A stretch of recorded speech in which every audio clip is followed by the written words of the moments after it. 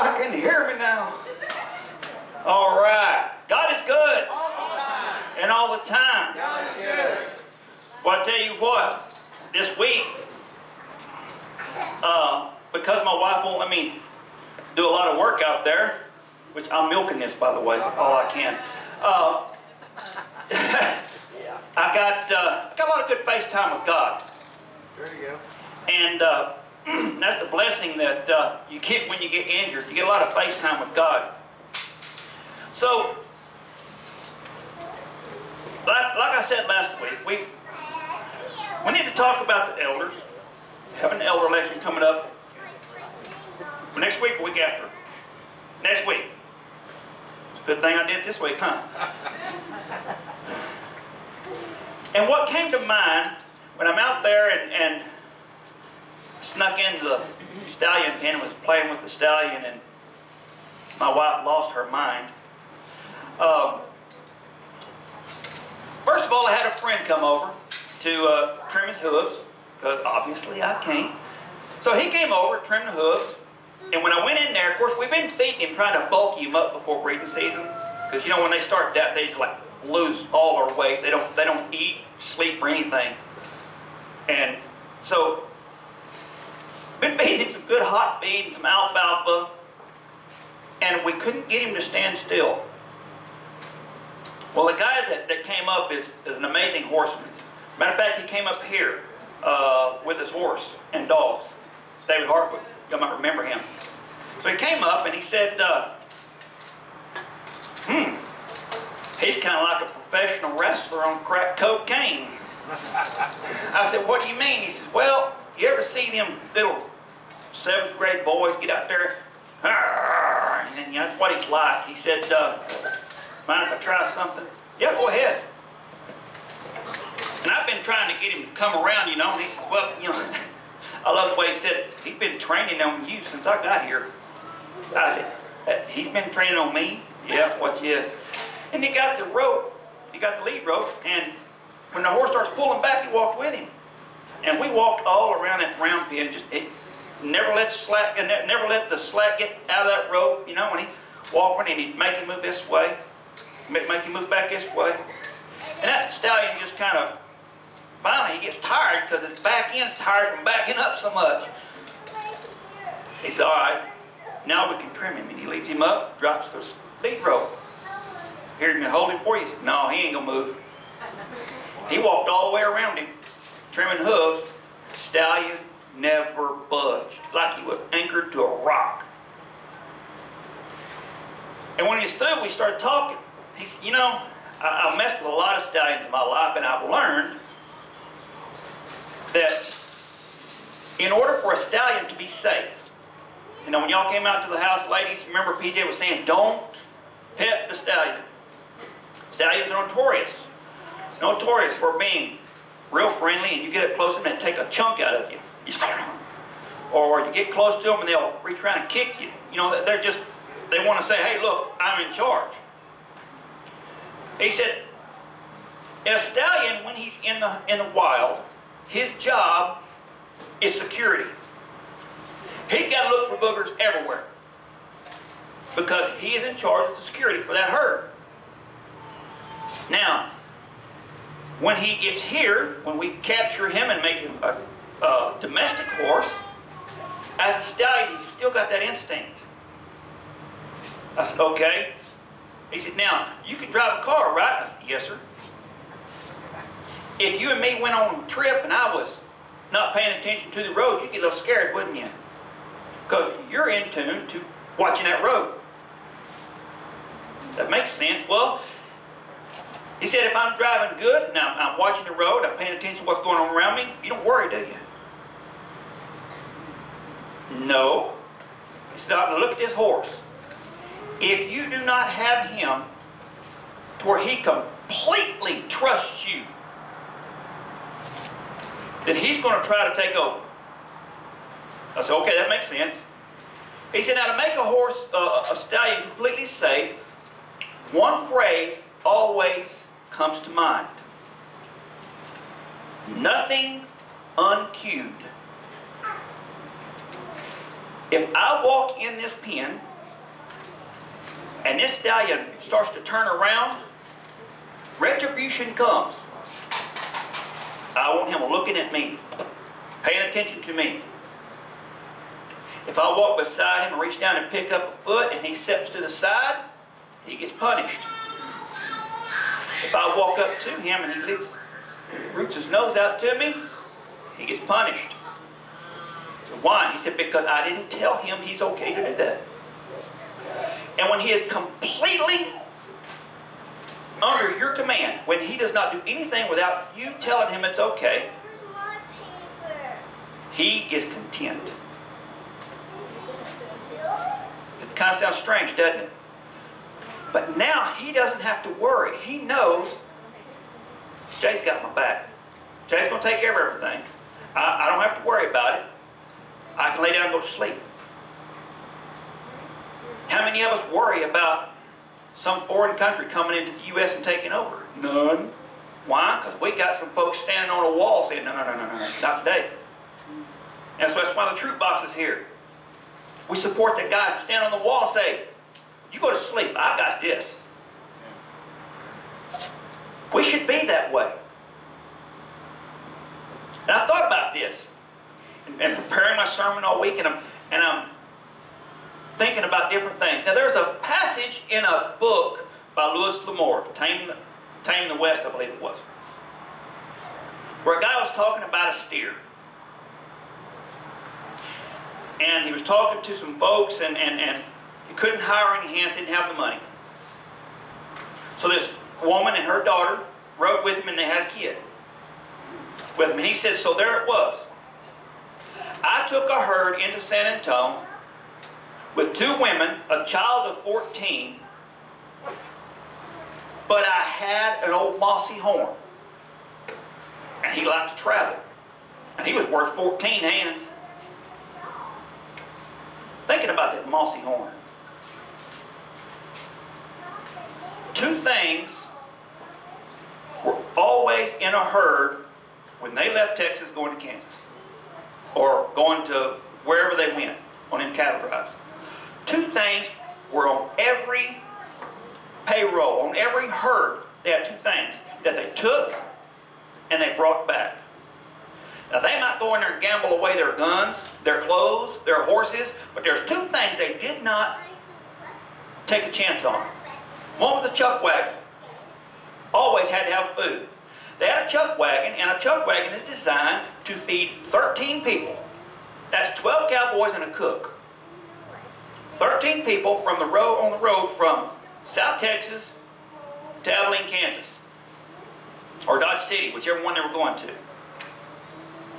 The other thing that they did not ever chance was an old mossy horn steer. They call them mossy horns because the steer was so old that moss was growing on his horns. What it is, the old horns get to flaking real bad because they're so old and the skin starts getting bad on it. But they called him a mossy horn. Why did they have him? They'd tie a bell on his horn or around his neck. Because when the cattle got trail rope, they would follow that mossy horn, that old cow, that old steer. That old steer had probably been back and forth to Kansas 20 times. He didn't care about boogers in the grass. Oh, I gotta explain that. Last time I did that, I was talking to somebody else, and I said, yeah, my horse is broke. You don't see no boogers. And my daughter went, boogers in the grass? Okay. That's short for the booger man. You know what I mean? Things that scare you. You know, the horse-eating gulverts and things like that. So, this old mossy horn didn't spook for any of that. He walked. When a storm come up, he knew it was just a storm. He's going to keep on walking. When you've got a long yearling or a 2-year-old steer, they get a little worried. Never spooked. When the cowboys got him going, he knew which way Kansas was. He could probably take the herd himself there and back. You know what I mean? He was dependable. And he could point the herd, and all the cowboys had to do was worry about keeping them in a bunch. All right. Now, when you're talking 300, 400, 500 cattle in a herd, and usually 13 kids, or a cook, a trail boss, and 11 kids, then, you know, it takes quite a hand. There was, most of the cowboys back then started trailing cattle at about 12. Of course, they lived to the ripe old age of 30. and I asked somebody, why do you think I asked my dad one time, why do you think they lived so short, Dad? He said, well, one's lifestyle, and the other is they ate the 4 B's. Beef, biscuits, bacon, and can't even remember the rest of them. Beans. Butter. Beef, biscuits, beans, and butter. That's their staple, you know? Bacon. Beef, biscuits, bacon, and something like that. Anyway, they ate poorly and worked all day, you know, sometimes 20 hours a day. Don't leave a whole lot of sleep time, does it? But they always had that mossy horn, and they always brought him back. He never saw the inside of a cattle car. He walked to Kansas and back his whole life. Well, each church should have a few of those. Don't you think? Now, sometimes them mossy horns were getting old and cantankerous, Steve, and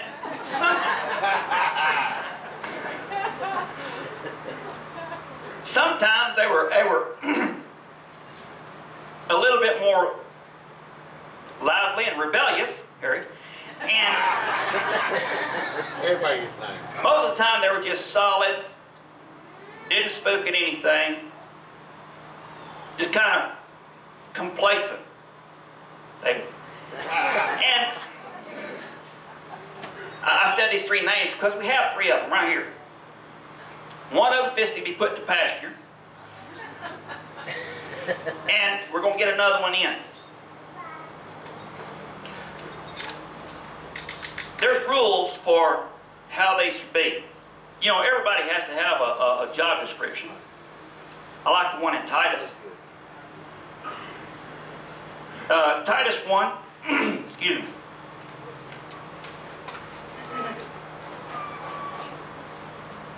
Starting in 5.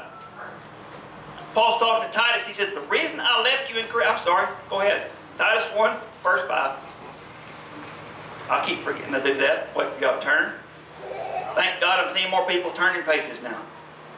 Or looking on their iPads or iPhones or Androids. My half times have changed. Or some of us have got to memorize it. Not me. So, Titus 1 verse 5.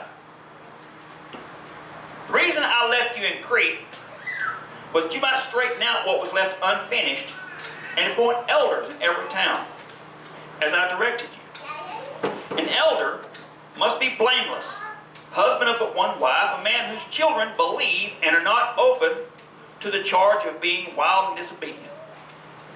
Since an overseer is entrusted with God's work, he must be blameless, not overbearing, not quick-tempered, not given to drunkenness, not violent, not pursuing dishonest gain. Rather, he must be hospitable, one who loves what is good, who is self-controlled, upright, holy, and disciplined. He must hold firmly to the trustworthy message as it has been taught, so that he can encourage others by sound doctrine and refute those who oppose it. Now I read that and taken that and putting it on that old mossy horn steer. That mossy horn steer did nothing but walk. But because he commanded respect, they followed. Now I'm sure if one of them got up there to challenge his right to lead, I'm sure he'd get after him. But his main purpose was to lead by example. An elder's main purpose is to lead those who are young in Christ by the example of their life. Now, elders in our church have more of a leadership responsibility in that when being the pastor, I've got to pastor those who sometimes get disobedient and cause problems. As Paul said before, you know, I despise controversy. I really don't like it. But to keep, if I'm gonna pick on somebody, if Ann was to go over to PJ, told so I could pick on her and not get beat up. If Ann was to go over to PJ and start some trouble, if I went to them two and then I broke up the fight and kind of, you know, admonished them, there would be a problem with me being their pastor from now on because they're going to remember that admonishment. However, elders can step in and say, look, y'all need to cut this nonsense out, sit down, pay attention, and hug each other. And they can still worship here. You know what I mean?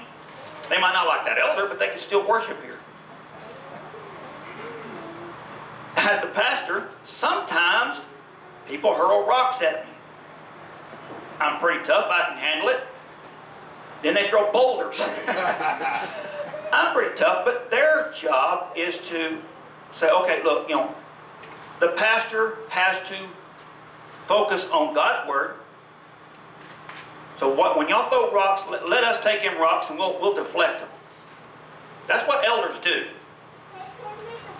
Their other job is, if I was to get up here and start preaching something other than what's in this Bible right here, they'd kick me in the backside and straighten up. Amen. Amen. Hey, listen to him. Now, my responsibility to them is also keep them on track, but also pray diligently by name every day, which I do. And ensure God is with them. Now, I have no complaints since I've been here about any of the elders that we've had, because they're strong men of God. If I had to worry about them, I couldn't focus on what God's telling me to do. I would be split between what God's telling me to do and what they're supposed to do. Thank God that He has given us strong elders. But the most important thing they do is to just walk. They walk with one goal in their sights, and that's heaven. As they're walking, people see them. They see that they deserve respect. Not because one of the elders says, you need to respect me, I'm an elder. No. Usually they don't have to say that because people see them. They see what kind of a godly man they are, and they follow. That's what an elder's for. I'm going through all of this to remind you. There are 3 men who next week will be voted for to see if who gets to serve as an elder. I say gets to serve as an elder, and they're going, gets to? That is Ty Phelps, Doug Parchman, and Warren Brown. Now, all 3 of these men I've talked to, all the elders got together when these nominations came in and said, okay, are these guys going along with this? Are they, not a young Christian? Have they been around a while, been walking with the Lord a while? I have actually talked to all three of them, and they have. At different times, I've talked to them. When they look at it, are these guys walking close with the Lord now? Yeah, I believe they are. All three are excellent candidates. But this isn't a popularity contest. God calls one of these men for a 3-year term. God has called Harry, Steve, and David. I believe that. I don't think that people are elected. I think people are called. And the election process confirms that calling. If we elect them, God made the people made the decisions. But if they're called and we confirm it through an election, God called them. Now, I want you to think about the 3 men. As a matter of fact, after church, go shake hands with them. Ask them a question or two if you want to. I won't put them on the spot now. Ask them a question or two if you want to. They won't campaign. I know they don't. Because if they did, they wouldn't be elder materials. You know what I mean? But they are men who lead by example. Now, what does it mean to the rest of us? As we're going through our life, God said, go therefore and make disciples of all nations. Make disciples. Baptizing them in the name of the Father, and the Son, and the Holy Spirit. And remember that I'm with you even until the end of the earth. So, as we're walking, we find somebody and say, man, that guy's really in tune with God. I do not see him making one move that is not cued by God. Because if he's walking with God and he does something uncued, God spanks him for it. I know this. Man, that man is really walking with God. Let me step in behind him and see if I can't be like that and look at God nowhere else. Pretty soon we got a whole herd spread out in a teardrop. The rest of us, how do we make disciples? Do we beat on them until they comply? No. That was the Spanish Inquisition, and it didn't work back then either. Do we keep thumping them in the head with the Bible? Well, hey, no, listen to me. Hey, come on, listen to me. Listen to me. No, we don't. We live the way God said to live. And we follow the example of Christ, who was, in my eyes, the ultimate elder because he walked in the way of God his whole life. Okay, so he was God, but he walked in the way of God his whole life, and he did nothing wrong ever. So we should walk like him. Now let me ask you a question. Do you think an elder is perfect? No, they mess up, just like everybody else. But when they mess up, what do? Lord, I am so sorry. Please forgive me. They get up and they keep walking toward heaven.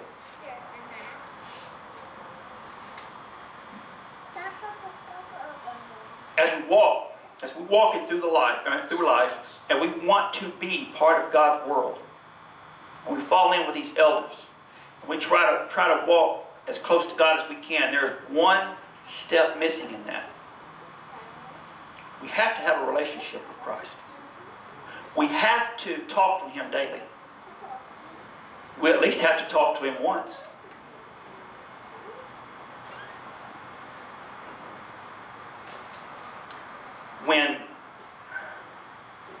When we start a relationship with Jesus Christ, with God through Jesus Christ, when we talk to God and say, Lord, I am so sorry for what I've done. Please forgive me. We stepped into that hurt. We start walking toward heaven. And as we're going along the road, we're not always perfect. We mess up, we stumble, we fall. We get back up and we keep walking. but we have a relationship with our Master. And we find those who are walking the way that we should. And we follow. That's how we grow. We go to the Bible studies on Tuesday, Wednesday, and Thursday nights. Tuesday, Wednesday, or Thursday nights. Go to all of them. Have Bible studies in your house. We study the Bible. We talk to God through prayer. He talks to us. Not in a voice like I'm talking to you now, but in a spiritual voice. He's just a thought inside your mind you can't get rid of. And I've tried. You cannot get rid of those thoughts. God talks to you. And when I started listening to God, it started getting easier. He talks to you through the lives of your brothers and sisters in Christ. He talks to you in the wind and the leaves. He talks to you in the bleat of a young animal, whether it be cow, goat, horse, whatever. He talks to you through His creations. Is there a time in your life, if you look back, think about it, has there ever been a time in your life where you have started talking to God and say, please, Lord, I'm sorry, forgive me, and let me walk with you? If you can't look back and put your finger on that point in time, I want to give you that opportunity right now. It's not hard to do, and I know I've been talking about elders up here, and you might be thinking, oh man, I can't walk like that. Listen, when we started walking, we fell a lot. But we kept getting up and walking. That's all we have to do. We just keep walking toward a purpose. As long as that purpose is our Master, the Heavenly Father, through His Son, Jesus Christ, you're going the right way. You've never prayed this prayer. I pray that you follow me in this. Lord, I know I've done wrong. I'm separated from you because of it. Lord, I'm so sorry. I ask you today, Lord, to come up, Lord, and empty the sin out of my heart. Pull that devil out of my head. Lord, fill me up with your Holy Spirit so that I can be walking with you every day, every step. That you walk with me and you protect me from the Satan and the evils of the world. Lord, I pray that I keep my eyes on you. In Jesus' name I pray. Amen. Now, before we go, I want to ask some people to come up here. The three present elders. Would y'all come up here for a second? All right. I love putting people on the spot because it's so fun. Now I get beat up for it later.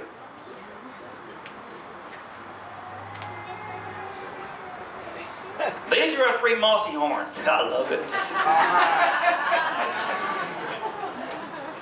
And we're going to put, one of them is ready to go pasture for a couple of years. I like Steve because he's kind of subtle as a chainsaw.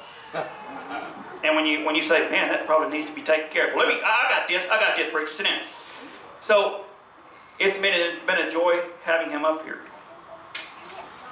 But Steve's going to go, and the other two will be here for, I can't remember which one drops off next year, but we've got to put up with him for 2 more years. The next, I would like the 3 guys that are, you can go sit down. Next, I'd like the 3 guys that are going to be elected elder. Sit down. Yeah, y'all go now. You 3 guys. Go sit down. Yeah. The other 2 are coming up there. Warren's saying, I ain't going up there by myself.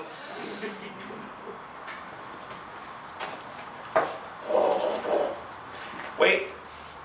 And Ty was an elder, and he's